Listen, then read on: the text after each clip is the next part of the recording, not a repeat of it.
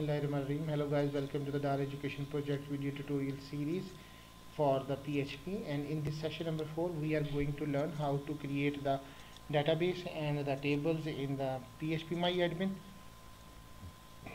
So first of all, you need to view that your web server is working properly.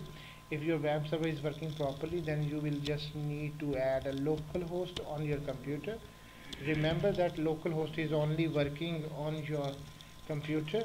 So if this is working fine, then this page will be appear on your screen. After that, you will click on the Phpmyadmin, and Phpmyadmin will provide this page for you. After that, first of all, you need to create a database, and you will just click on this database. I am creating a college database. You can say college database. It's a case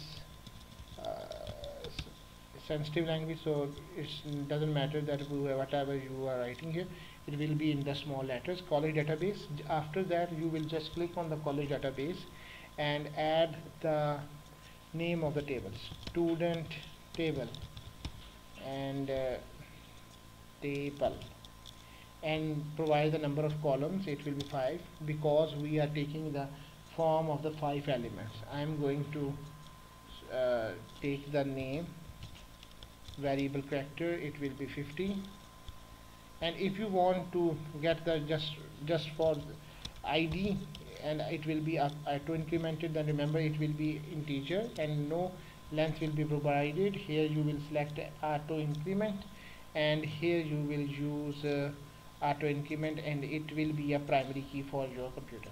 After that, you will add name variable character. It will be 50, and father name variable character 50. 50 is enough for these variables. And after that, address variable character, it will be 100, and email variable 50. We are short of one column, and if you want to add more columns after adding this, just add it one column and go add one more column, and it will be created here. And here I will use the phone number, and it will be 10 because I thought it's 15. It will be okay. After that, you just go and save this file. This will create the table, and you can create as many tables as you can in one database, and the same process will be applied for all the things. Thank you very much for watching this tutorial, and Allah Hafiz.